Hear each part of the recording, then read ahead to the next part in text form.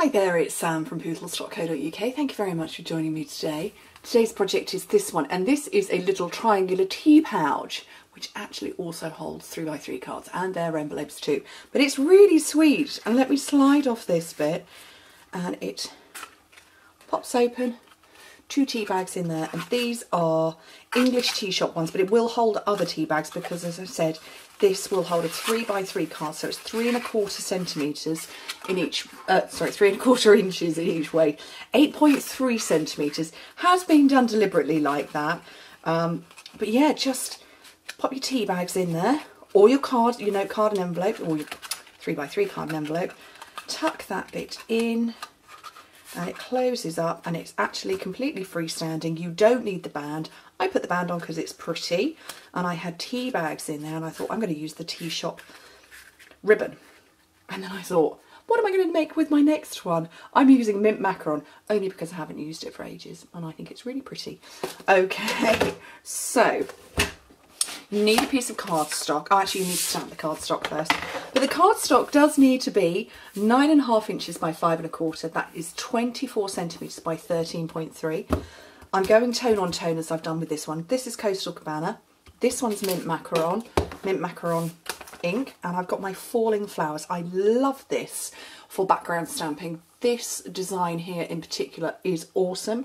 And I have got the framelits to match because that's the little flower on the front. That's the Mayflowers framelits, and you've got, with this framelit set, some designs that will go round things. There's another one in there, but you've also got sort of standalone bits as well. So that's a standalone, that goes around one of those, that goes around that one, another standalone, that one goes around there, and that one goes around there with something stuck on it. But actually, like I said, I'm grabbing this one out rather than stamping and pulling bits out. But I love it. I've had this set for a long time. It's been around in our catalogue for quite a while, or at least 2 years, if not more. So I've loved it and used it many, many times. But like I said, I do like this big swirly background stamp. And actually, I've used it so much, it kind of doesn't stick on there anymore. Okay, let me grab a block. This is an E block. That's a really grubby E block. Let's get a clean one.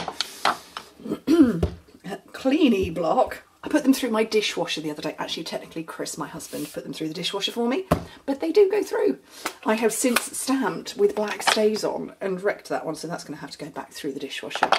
I did post a photograph of it on Instagram. I'm just going to randomly sample over. Yeah, I posted a photograph of all my blocks after they'd come out of the dishwasher, and a couple of people said, whereabouts in the dishwasher did you put them? I don't know. So I asked Chris and he went, where there was space. So I don't think it matters where in the dishwasher you put them. Just chuck them in. I have done the manual clean before where, you use surgical spirit or, alcohol wipes and stuff like that. But I've got a lot of blocks. I have at least 3 of all of them. Not because I need them essentially. I mean, obviously you can manage with one of each, or you could actually even manage with just a certain few, but I like to have lots for when I'm filming. I can just grab one, stamp with it, leave it on its block, and if I need the same size block, then I can just grab another one. But I would say this one is my most used, this one, by the fact that it's pink. So this is a B. Definitely use a lot of this one. This is a C. So those, I would say, are the ones I use most of all. I use this one quite a lot. This is an H. But yeah, I use those a lot. But I do have, like I said, I have some of everything. This one's particularly good if you're doing big stuff and you need things to glue and dry. That works really well, keeping stuff in place. Let's get one for that perhaps alone. Okay, let me move those out of the way. So let's get scoring. I'm going to score on the long side first at, whoops, 3¼ Oh, I've got the wrong end on. 3¼ 6½, and 8½ inches. And in metric, because you want to fit the 3x3 card with 7½ centimetre card and its envelope as well, but not have it too big or too small, 8.3, 16.5, 21.5. Okay, that's where you're going to score those ones. And then turn it round and score it at 1 inch and 4 1/4, which in metric 2.5 and again 10.8. So like I say, it does feel a bit weird for the metrics, but a 3x3 envelope, or an envelope for a 7.5 by 7.5 centimetre card, is a funny measurement. And you don't want it so big that you've got all, you know, loads of space going around. That's just no good. Okay, super simple to do.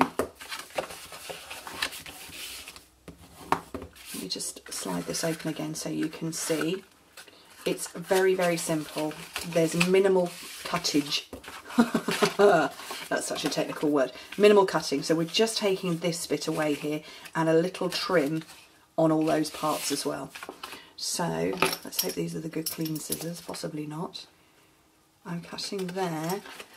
And can you see this lump? I'm cutting to the right of it, so I'm cutting the lump away.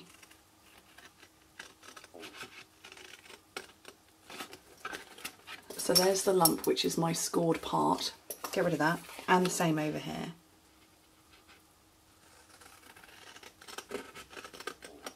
And actually this one wedges in very slightly.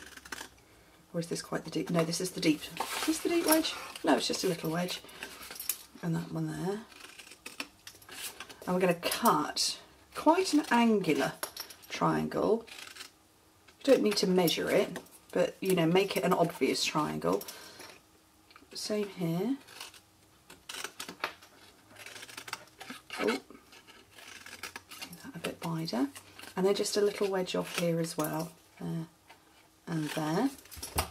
And that is how this is all going to fold together and not get stuck.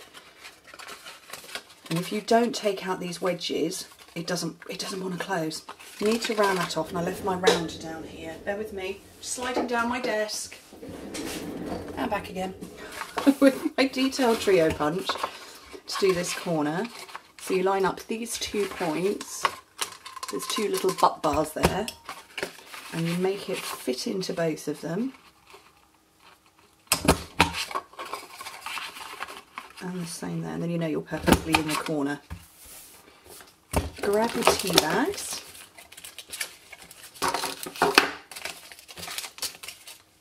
Peppermint tea and English breakfast.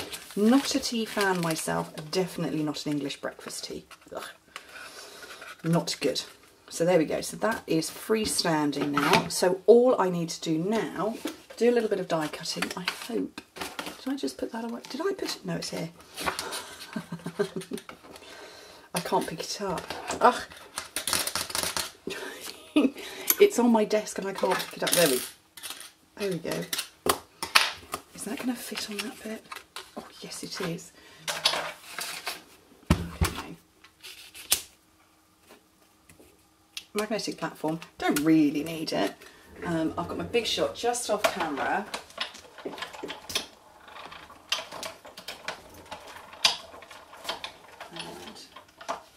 Hopefully that's cut all the way through. It hasn't. Is that cut through? Nearly. Let me get that through again. I'm just going to run it through the Big Shot again.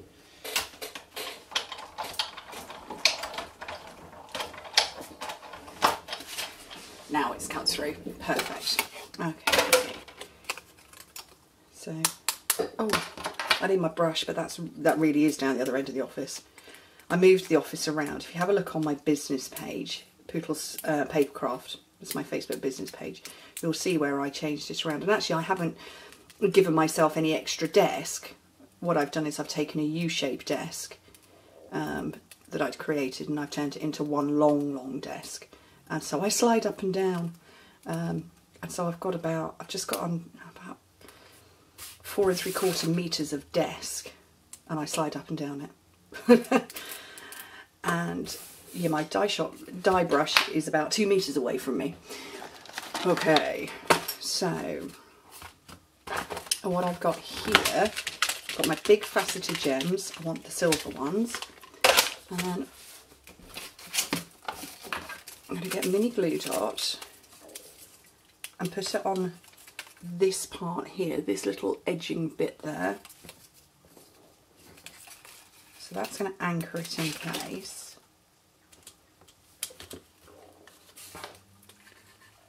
On there. Silver faceted gem over the circle. And all I need to do is finish it off. Now I don't have a mint macro iron, I don't know if we do one, but I quite like the copper. So bring that in.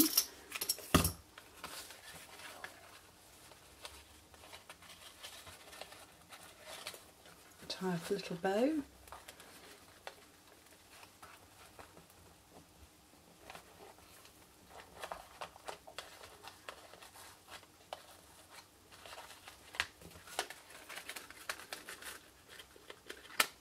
Tuck it behind the flower and position it, and then trim off the edges. Oh, and I've lost my gem.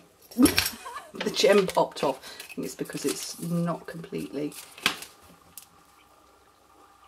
it's sitting proud of the hole. There we go. And that is rather lovely. Let me bring in my first one again. Oops, throw the tea bags around. This would be a nice little pillow gift if you've got guests coming to stay and you've maybe left them with tea making facilities in their bedroom, if you know, something like that. Or just a nice treat. Great swaps if you're going to on stage. I think rather lovely. And like I say, totally freestanding. And as I said, you could fit 3x3 cards and envelopes in there. Anyway, thank you ever so much for joining me. Hope to speak to you soon. Bye.